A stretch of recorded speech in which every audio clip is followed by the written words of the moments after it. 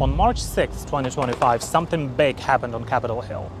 The US Congressional Select Committee on the Chinese Communist Party held a hearing titled "End the Typhoons." But this wasn't about the weather. This typhoon was a code word referring to massive state-sponsored hacking operations backed by the Chinese Communist Party. Committee Chairman, Republican Congressman John Mulinar, didn't hold back. He warned that cyberattacks like Seoul Typhoon in 2024 and World Typhoon before that were not just about stealing American secrets. They were part of something much bigger, a long-term infiltration strategy by the CCP. Then came a sharp warning from Democrat Raja Krishnamurthy. He introduced a powerful idea, defending forward. That means making sure every time Xi Jinping even thinks about launching an attack, he's forced to stop and ask, is this worth the price? Because the only way to stop aggression is to make the costs crystal clear before it even begins.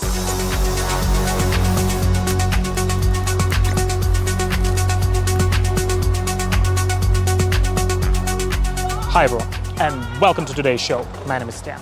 In recent years, the Chinese Communist Party's espionage operations have grown more explicit than ever. From the US-China trade war under President Trump's first term, to the global chaos of the pandemic, to the war in Ukraine, none of it has slowed Beijing down. If anything, the CCP has doubled down. Despite facing a crumbling economy at home, China is still pouring resources into military expansion and global infiltration. Chinese students have been sent abroad, not just to study but to steal. From military tech to next-gen AI, they're gathering intelligence on behalf of the regime. And then there's the cyber side, covert hacking missions, data theft, and long-term infiltration of networks. If you've been watching this channel, you know we've exposed these tactics before: the cyber attacks, the surveillance, the stolen personal data. But what we're about to show you next takes it even further. Let's rewind to February 2021. That's when the US Department of Justice dropped a bombshell. 4 members of the Chinese military, specifically the People's Liberation Army's 54th Research Institute, were formally indicted. The charges? Hacking, computer theft, economic espionage, and wire fraud, the full package. Their target? Equifax, one of America's biggest credit reporting agencies. The impact was catastrophic.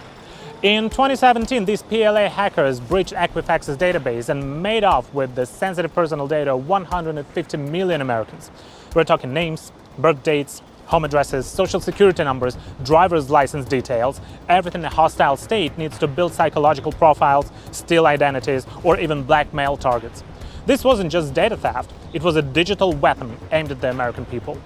Fast forward to 2022, and the cyber war escalated again. A hacker group known as Seoul Typhoon infiltrated some of America's most critical telecom giants, including AT&T and Verizon. What did they steal this time? Millions of call logs and text message records belonging to everyday Americans. These hackers had found backdoors, entry points left open in the US communication systems, originally built under the Patriot Act for federal surveillance and counterterrorism. And Seoul Typhoon walked right in. Then came the ultimate breach. On the eve of the 2024 presidential election, phones belonging to then-candidate Donald Trump and his running mate J.D. Vance and multiple members of Congress were compromised. Sensitive information was leaked.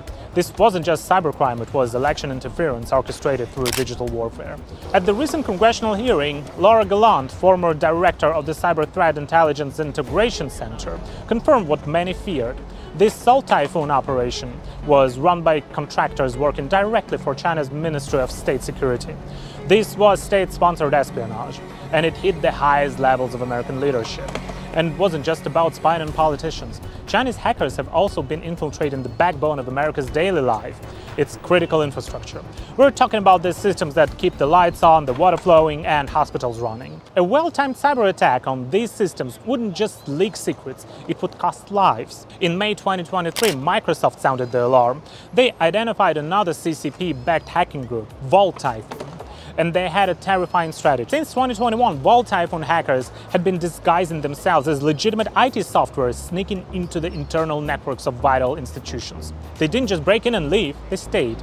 They hid in the shadows, they waited.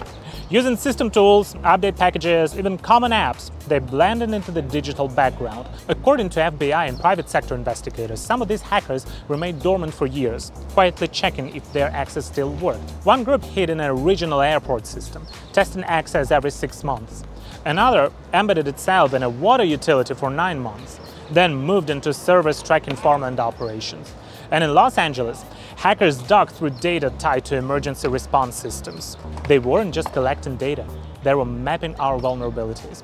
Reports say these attacks linked to the Chinese military date back to at least early 2019.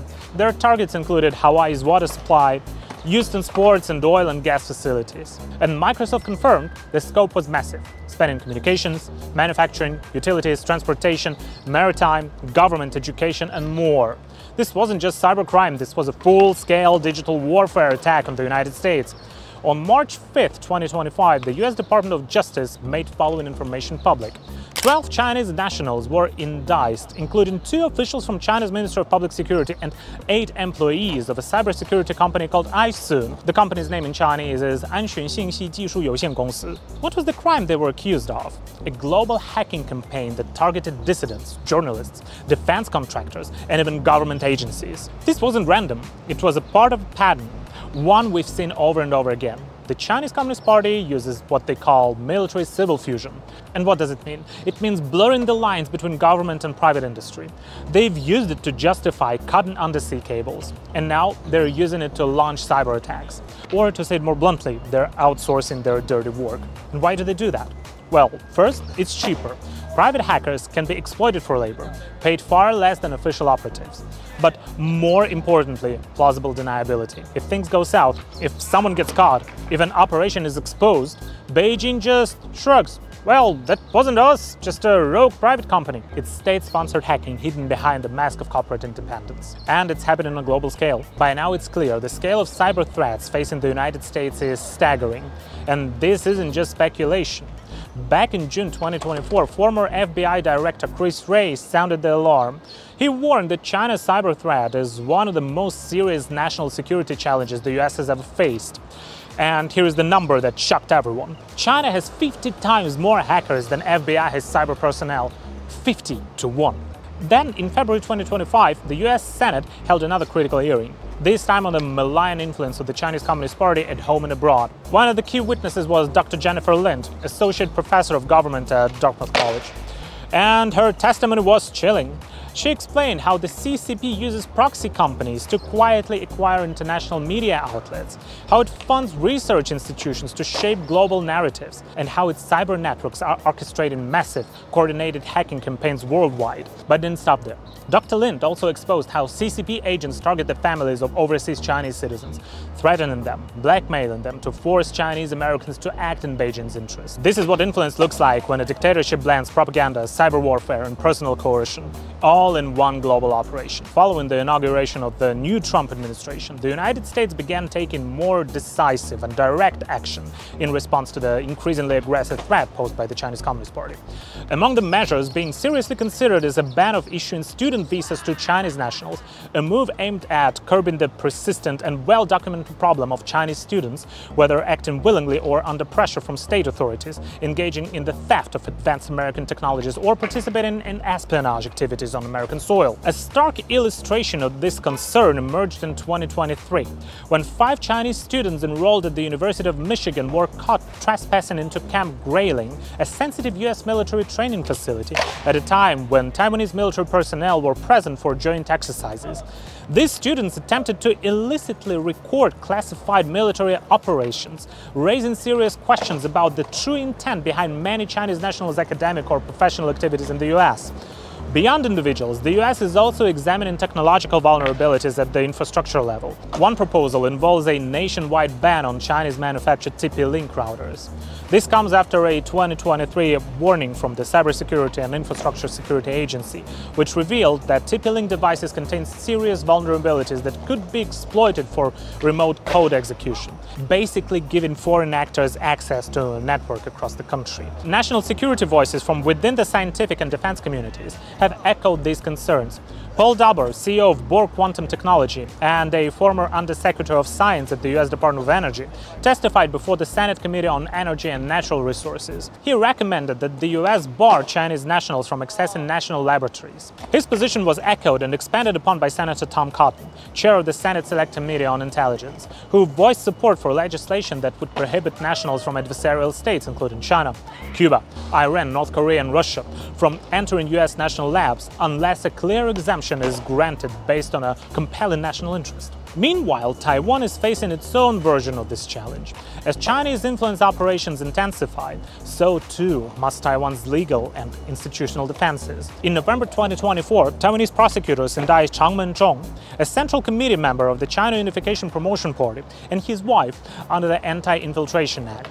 According to the indictment, the couple received 74 million NT dollars from the Chinese government over more than a decade, which they allegedly used to influence referendum outcomes, promote recall campaigns, support particular candidates, and of course, amplify pro-China political parties.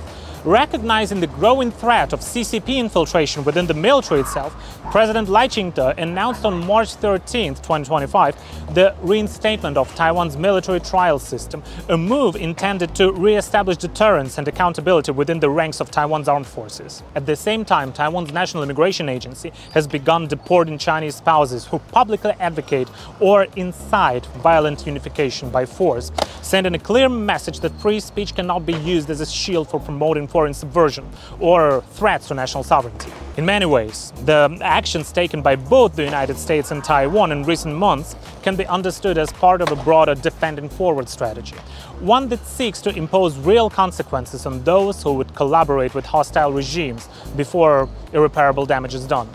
For Taiwan, this means sending a message to would-be infiltrators, agents, or sympathizers. Any attempt to undermine the country's sovereignty will come at a price. But while these legal and administrative crackdowns are important, we must be honest about one thing. They are only the beginning.